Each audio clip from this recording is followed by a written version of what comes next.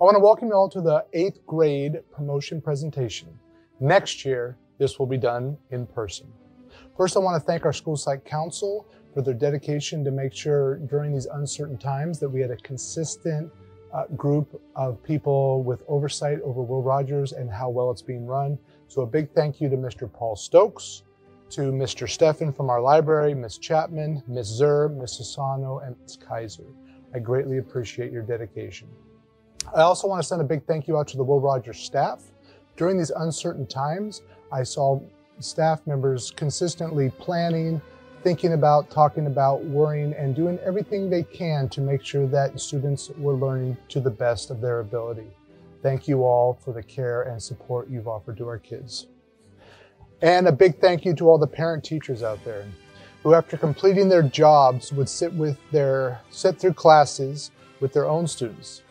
I'm a middle school principal, and I was humbled this year when I had to sit through kindergarten classes to get my 5-year-old son to be participating with his teacher. To be blunt, it was very hard. Each of us had our own story on how we struggle with distance learning, and all I can say is thank you to everyone who tried to support and cared for our students throughout this year. I'm sure you've all seen the jokes for quarantine class of 2021. This may be seen as a joke, but the large change we have experienced in how our world operates can start to define us. The many COVID experiences we've all endured has caused change. In the past year and a half, we have learned new ways of communicating, celebrating, educating, and many other types of human interaction. I am proud of the Will Rogers students and staff for using this time to come up with positive ways of supporting each other over the past year. Will Rogers students have created hundreds of positive Flipgrid messages to call out why they are grateful to their fellow students and staff.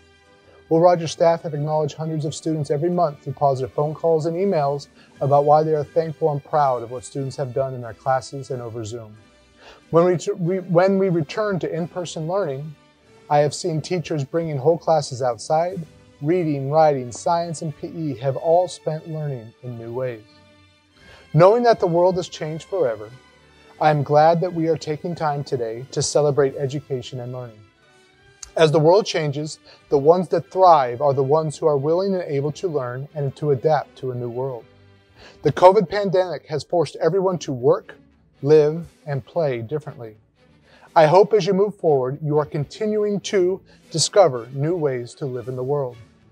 We are very purposeful today when we call this a promotion and not a graduation.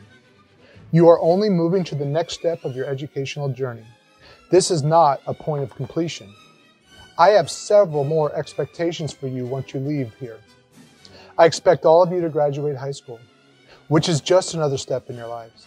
High school will not be your ending point either. With today's ever-changing expectations on the workforce, you will need to be adapting and learning for a long time to come. You will have to take on new challenges, learn new skills, and always be improving. Please remember that my end goal for all of you is to be the best version of yourself that you can be.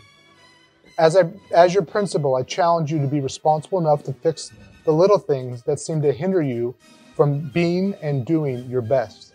Be respectful enough to always say thank you, and I appreciate that, to all those who help you reach those milestones in life.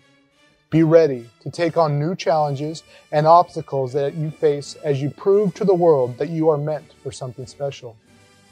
And most of all, to be kind to others. The world needs more people that are willing to be strong and brave enough to show kindness to all around them. Mustangs, you are a success story waiting to be told. So go write a good story. Thank you and congratulations.